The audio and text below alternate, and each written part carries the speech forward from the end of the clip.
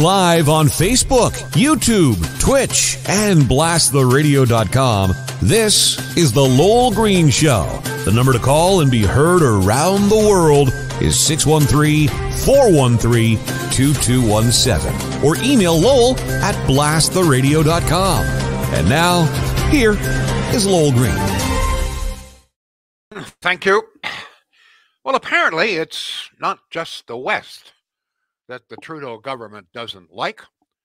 From what happened today, it would appear that Trudeau and company is not too crazy about the East either. Let me just give you a little bit of background here, okay? Very recently, the 4 Atlantic premiers sent a letter to Trudeau and company asking that the federal carbon tax, which is set to be imposed this Friday, be postponed because of the hardship that it would cost Maritimers. We're already suffering here, say the premiers. Adding a federal carbon tax will cost us here in the Atlantic provinces another 14.4 cents per liter for gasoline. Yeah, please, say the premiers, let us have a meeting to see if we can't resolve this and at least postpone this. We just cannot afford this on the East Coast. But the Maritimer pleas have fallen on deaf ears. Oh, no. Oh, no. Lowering emissions is far too important to worry about starving people, particularly those Maritimers. Stephen Guilbeault, Environment Minister and the second most dangerous man in Canada, second only to Trudeau, has given the Atlantic provinces the old middle finger. In other words, F you. Stephen Guilbeault says, you either submit a provincial carbon tax plan by this Friday, or Mr. Man, up goes the tax this Friday, 14.4 cents per liter, this Friday in the Atlantic provinces. Now, the Atlantic premiers claim that they have already submitted a carbon tax plan that should be acceptable and can be afforded by local residents. But Guilbeault and Trudeau, they don't give a damn about affordability. What do they know about affordability, right? So this Friday, up goes the cost of gasoline throughout the maritime provinces, goes up by 14.4 cents a liter. And John, you're saying that gasoline was already very expensive in the Atlantic provinces. So in Ontario, Premier Ford knocked his portion or the Ontario portion off of gas here. So when I was down in New Brunswick just a few weeks ago, it was about $1.62 here in Ottawa. In the Maritimes, it was $1.96. Wow. So that's well over $2. And we're looking at about $1.56 here now. That's I don't know how people are going to do that. No way. Well, the premiers say we can't. But Guilbeault says, well, they're right. You know, just the old middle finger. But, you know, there's another consideration here that really, really grinds me, okay? I want you to remember, ladies and gentlemen, that all of those people in the Maritimes cannot buy Canadian oil or gas. The same holds true for about half of Quebec. We all know the story. Trudeau and company canceled Energy East pipeline, which would have brought Alberta, Saskatchewan oil and gas to Quebec and the maritime provinces, but Trudeau turned it down. So as a consequence, every single gas pump in the all 4 Atlantic provinces and in all about half of Quebec, all the east or the west, the eastern portion of Quebec, you can't buy Canadian oil or gas. So think of this. Just think of Canadian women. I mean, women buy gasoline as well. So some of the money that they pay for gasoline goes to Saudi Arabia, goes to fatten the already vastly, grossly inflated pockets of oil sheiks in Saudi Arabia, sheiks who whip women if they show too much ankle, will jail women if they step outside their home without being accompanied by a male. Saudi Arabia which is now being supported by Canadian women in the maritime provinces, please remember, has jailed a young mother, Saudi Arabian mother, 34 years in a Saudi jail for twittering support for women's rights. 34 years in jail, the Saudi Arabian government, which we must buy oil from, thanks to Trudeau, the great feminist, and Stephen Guilbeault. I just point that out. Not only so, what a double penalty. Okay, not only is the price of oil and gas going up in the Maritimes, 14.4 cents a liter of gas, but a good chunk of the money, not the tax will come to Trudeau, but a good chunk of the money that they pay for gas goes to Saudi Arabia to help fund a government that whips women. I just have to point that out, folks. This is a great feminist prime minister that a good many of you have voted for and still support. Latest polls indicate more than 35% still think Trudeau is the cat's pajamas. And that includes a lot of women, by the way, too. It just drives me crazy when you stop that aspect alone, okay? Canadians in the maritime provinces cannot buy Canadian oil.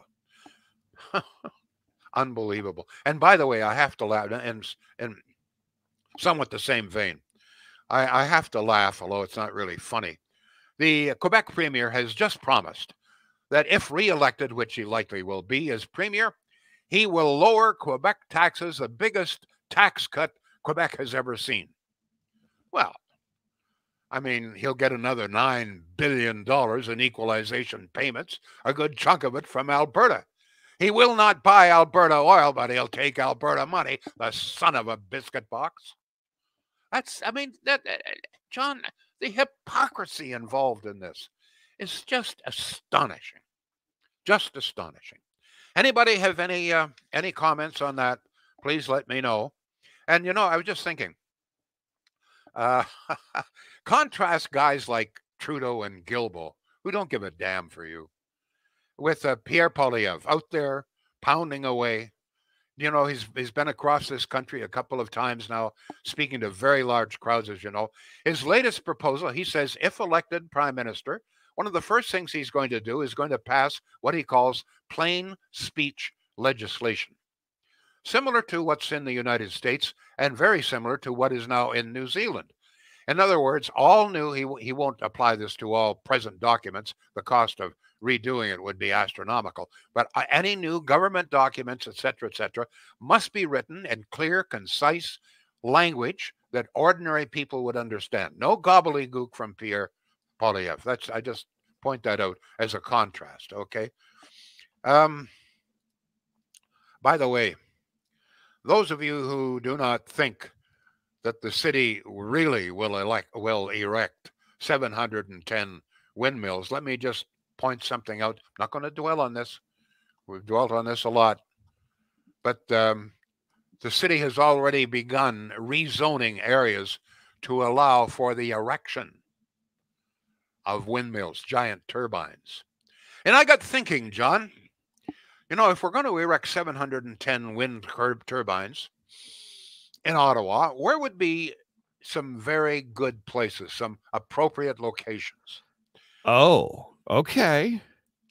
Lansdowne Park. I would think there's room for half a dozen to be enjoyed by the residents of the glebe. Where at Lansdowne would you put 6 turbines? Oh, I don't know. In the middle of the field there. There's in the middle of the field. Okay. Yeah, put them wherever the hell. All right. Okay. All right. There's all kinds of room. You ever see the lawn on Parliament Hill? We're not hardly allowed any up there. Right? I would think that we could put at least 4 on the lawn of Parliament Hill. And they would power the bouncy castles. Oh yeah, absolutely. And I'm thinking, Yay! They've closed Wellington Street, so we could line Wellington Street with giant wind turbines. And if you've got any other idea, you know what? You ever been in Rockcliffe? All kinds of room up there. There's parks and gardens and everything. I would imagine we could locate 15 or 20 in Rockcliffe. The Rockcliffe, Rockcliffeites are all very environmental inspired. They would welcome this. We're getting great suggestions. They By the way, would say that, wonderful, wonderful. Put one in my backyard. I got room out here right next to the pool. We can put a big wind turbine here. I'll move the little patio here a little bit. We got room for maybe one or two out there. Sure. Rockcliffeites. Solar panel, 36 square kilometer. That's a lot of land. And we need that. We need all of the farmland we've got. But we're not using the Central Experimental Farm anymore. Nothing of any value has been done there for years. How many acres are in the experimental farm? Do you know, John? I knew that a little time ago. Well, hang on a second here. Anyway, there's a lot of space there. I would say you said that 36 square kilometers is about 4 times the size of the experimental farm. Experimental farm is 1,055 acres, or if you prefer, 427 hectares. Well, you could put a lot of solar panels there. Oh, yeah. And not only that, it would reduce the cost. I mean, don't forget, every solar panel has got to be hooked into the electrical grid with copper wire. So it would be because the solar panels would be right downtown Ottawa. It seems to me that would be very appropriate. Let's just cover the Central Experimental Farm with solar panels. Be much cheaper to do that because of the closeness, et cetera, et cetera. If you've got any better ideas on any of this, please let me know. 710 giant wind turbines. We can't put them all just in rural areas, There's got to be some. I mean, with that many, there's got to be some in downtown Ottawa. Oh yeah, you got to share the love, of course. You got to share it. You can't just impose this all on rural communities, right? I mean, we're not going to. The rural communities already are being told you can't use as much fertilizer. You can't grow as well. Maybe that's the idea. You can't grow about 1/3 of the crops that you were growing before. So give it up to a wind turbine. Yeah, there you go. We'll place. I never thought of that, but that's probably the thinking. If anybody in city council is capable of thought. But anyway, I would think that, or the federal government. So if we're not going to produce 1/3 of the crops, that frees up 1/3 of the fields, right, for windmills and solar panels, for that matter. Okay, if we've got any response on any of this. Oh, we do. Don't forget, folks. You know what? I would dearly, dearly love to hear from some women. I would like, particularly any women that still support the Liberals.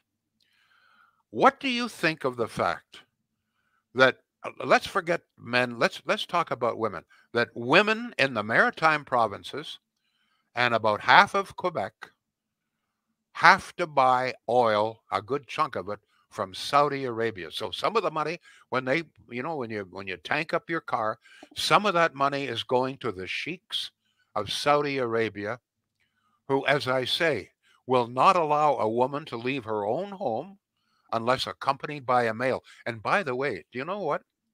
Just to indicate to you the hypocrisy, the male can be a 2-year-old son.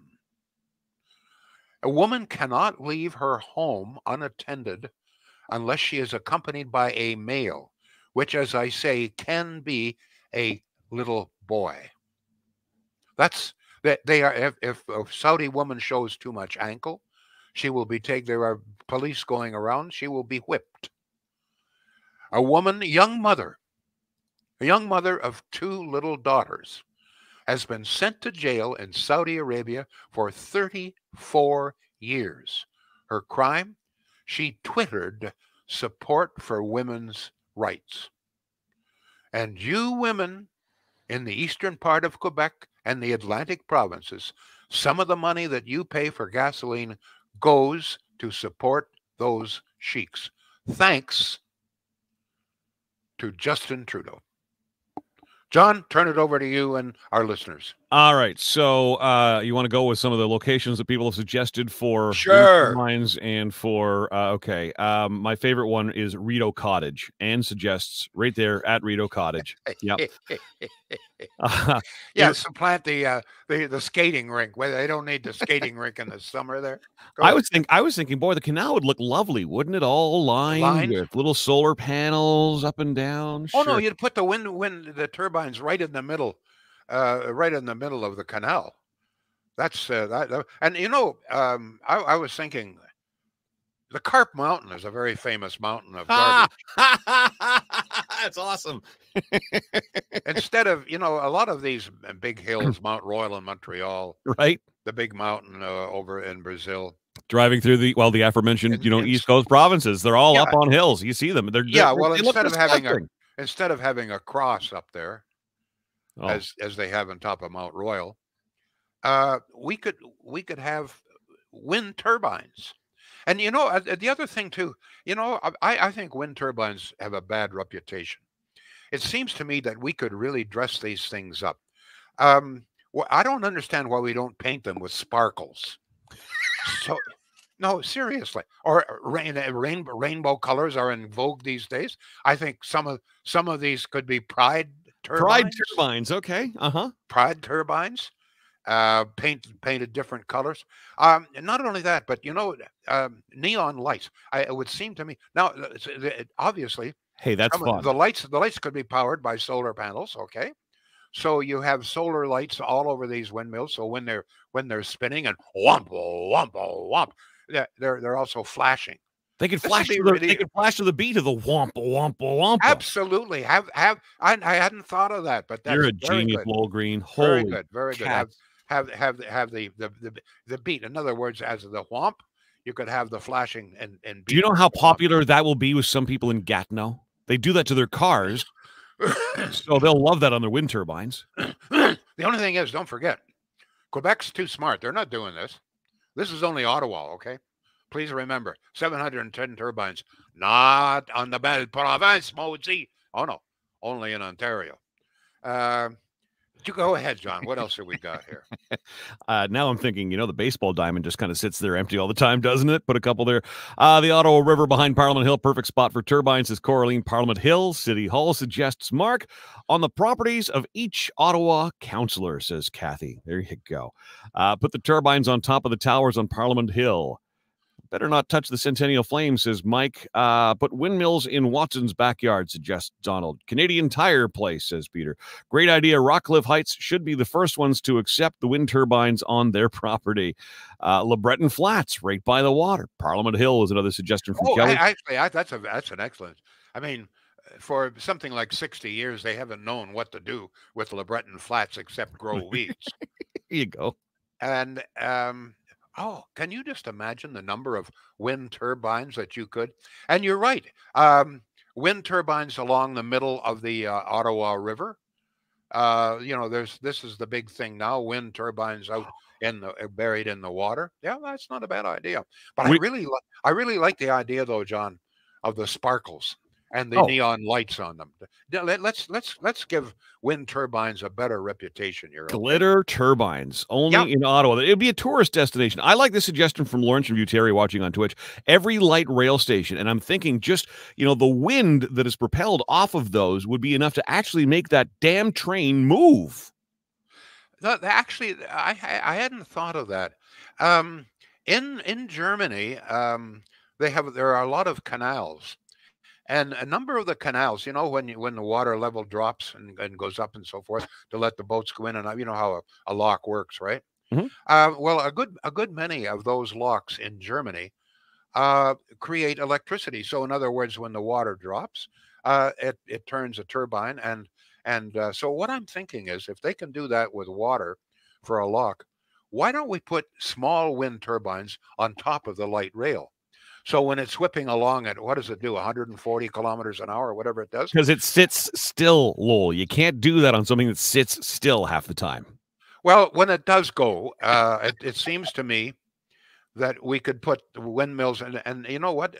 When it goes, if it goes, it seems to me that the power produced would be sufficient power to power the light rail. Go ahead, John. What else have we got? We've got a phone call. I haven't had a chance to hop on and screen it, but what the heck, go to it. You're on live with Lowell Green. Can we get your name, please? Yeah, hi, it's Paul calling from Canada. Paul from Hello, Canada, Paul. welcome back. Go ahead. Hi, Lowell. Yeah. Yeah, I'm calling in just on regarding the electric power in Ontario, specifically in Ontario. Yeah. And actually, by the way, you know, in California, they disguise cellular phone towers as palm trees. Oh, So yeah. you're thinking along the right lines there. But the one thing I feel that there's no discussion about like surely there's a plan how we're going to provide all this electricity to specifically Ontario. And windmills. The plan is there. 710 windmills in Ottawa alone. 36 square kilometers of solar panels. Okay, well maybe so maybe there's that 15% we've seen on a sunny, windy day, right? But for example, we're decommissioning Pickering nuclear power plant in 2025, right? And I just feel that like we're gonna hit a wall where we're gonna say we need more nuclear power plants. They've talked about these modular plants that can be put anywhere. And I'm kind of wondering, am I the only guy who's a bit nervous about more nuclear power plants? Like I grew up, you know, at a time with the threat of a nuclear war. There was 3 Mile Island, then there's Chernobyl. And I don't know, is nobody else concerned about this or what? I like, surely at least we need a very public discussion and transparency about exactly where they're going, right? Yeah. You're worried about the nuclear power itself. I am too, by the way, Paul. Yeah, the security of it, and you know, it just takes one mess up to have horrendous consequences, right? So I you know, surely we're going to be building more of these plants, and they've talked about these modular ones that can go anywhere. And you know, there's that saying, anything that can go wrong will go wrong. Can I just respond, Paul? There's a risk to everything. Yeah, sure. There's a risk to oil. I mean, 46 people died in Lake Magadic when oil aboard a train caught fire, etc. We've had oil spills in the ocean which have destroyed large sets. So there's a risk to everything. There's a risk to life. Sure. There's a risk every time I get up in the morning. I risk falling and et cetera, et cetera. You know, we get out on the Queensway. So there's a risk to everything.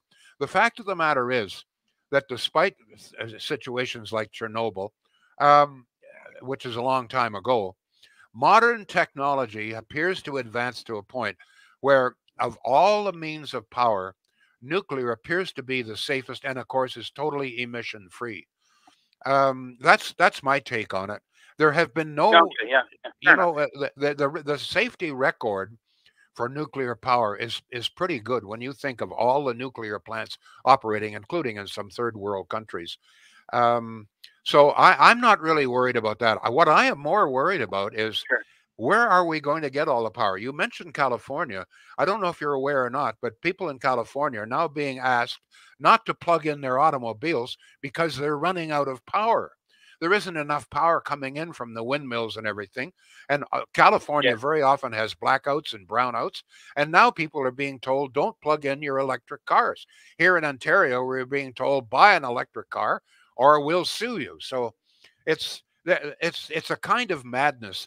You know what's happened, Paul? You sound like a very intelligent, sane guy. The whole environmental movement has taken on a religious fervor. It doesn't matter what the facts are. It doesn't matter what the arguments. If you believe, that's it. Nothing is going to dissuade you, and you will do anything, as Trudeau is doing, to bring it forward. And the results, and we're seeing it in Europe now, are disastrous. Paul, thank you for your call, sir. You're a thoughtful man. I appreciate it. Thank you. Thank you. Yeah, thank you. I've got to get my word in here from my good buddies. I keep mentioning the fact that Shields up there in Pakenham, good old Pakenham, been with me since day one. And I've also mentioned the fact that it's very difficult for a guy like me, I call myself a raging conservative, to get anybody to sponsor, because you can be very sure that people will phone and threaten to boycott, et cetera, spread stories.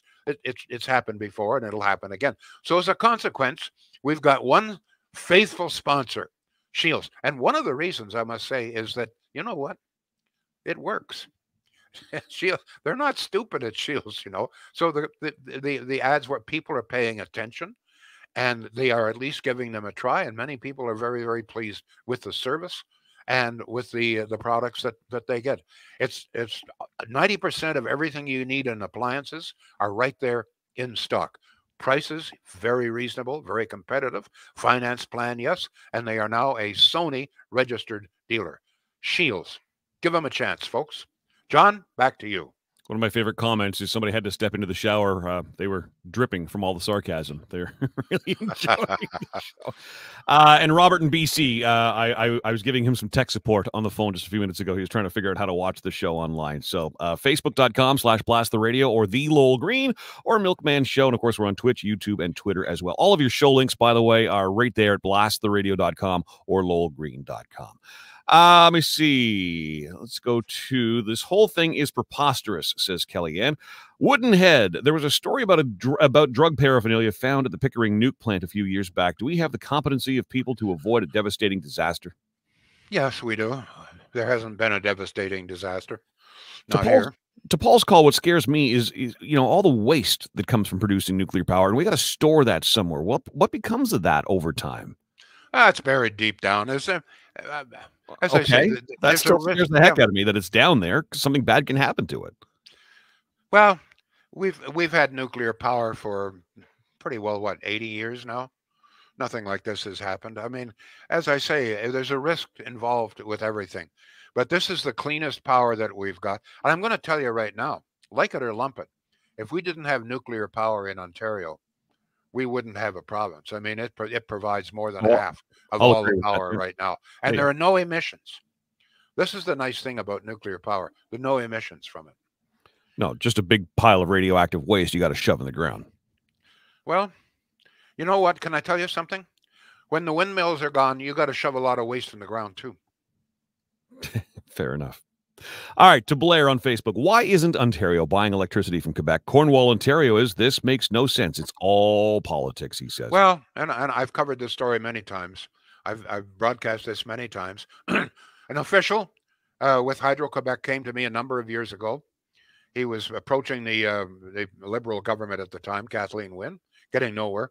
He said, Lowell, we are prepared in Quebec and we have the power to supply almost all of Eastern Ontario with power at about half the price you're paying now. I went on the air with this. I approached Bob Shirelli, who was energy minister at the time. They had no interest. They were dead set. The religious fervor had set in. Nope, they weren't going to buy power from Quebec at half price. They were going to install windmills and solar panels at about 20 times the price. That's a true fact, folks. Honest to God. Go ahead, please. Let's go to email. The address is lowell@blasttheradio.com. Our buddy Rob in Carleton Place chimes in to say this. Lowell, we have been told that increased hurricanes are caused by climate change. This year, there has not been a single hurricane big enough to even give it a name. Yet the CBC ran a story from a so-called expert that claimed the lack of hurricanes is actually caused by, you guessed it, climate change. Yeah, actually. How do you argue with this nonsense, he asks? Yeah, it's... here's one of the problems. It appears that there are more hurricanes and more damage. One of the main reasons, well, there are two reasons. Number one, weather channels. I mean, they die for hurricanes. This puts money in their pocket. We didn't have weather channels a few years ago. And number two, more and more people are moving into coastal areas affected by hurricanes. More and more people are moving south affected by hurricanes. And as more people move in, etc., then the damage estimates become higher. But as far as the number, if you look, if you really do your research, you will see that in fact there are on average, no more hurricanes these days than there were. In fact, one of the worst periods for hurricanes was back in the 30s and 40s. Go ahead, John. James in moments ago just say to me, John, the tech is so far advanced now, some nuclear plants can run on the nuclear waste, getting rid of that problem. Okay, that's neat. I haven't heard that. Cool. Climate change, COVID, and supply chain is the new terms in use today, says Ray. Let's go to some of the earlier comments. First off, Meg. Welcome, Meg. She is watching from Kenya. Welcome to the show in Kenya. That's a first, I think. David says $1.27.9 Costco gasoline in Edmonton. So, yeah, so $1.27.9 in Edmonton, and we'll be over $2 in New Brunswick, Nova Scotia, PEI, and Newfoundland if they get this bloody tax in. Maybe the people in the Maritime, says Coraline, will smarten the hell up and stop voting Liberal. People are going to have to lobby every NDP member to get them to defeat this crooked bunch of liberal bastards right now. Laurentian Buteri on Twitch. $13 billion in transfer payments to Quebec, adds Coraline. Billions of dollars in surplus every single year. Let me point out that Trudeau signed is either a 6 or 7 year deal guaranteeing Quebec at least $9 billion a year for the next 6 years. Beautiful. And a big chunk of it coming from Alberta, which Quebec refuses to buy oil from. John, we're right out of time here. Yes, Thank sir. you all, folks. I will forward all the leftover comments to you, Lowell. You got a lot of reading to do tonight, sir. Don't forget, sparkles for wind turbines, okay? Thank you for calling. We'll be back. The Lowell Green Show is seen and heard live around the world at 2 p.m. Eastern. Connect with us online at blasttheradio.com/Lowell Green. Can't join us live? Download the Lowell Green podcast. Available on Apple, Spotify, Google, and more. Ask your smart speaker to play the Lowell Green podcast. This is a production of blasttheradio.com.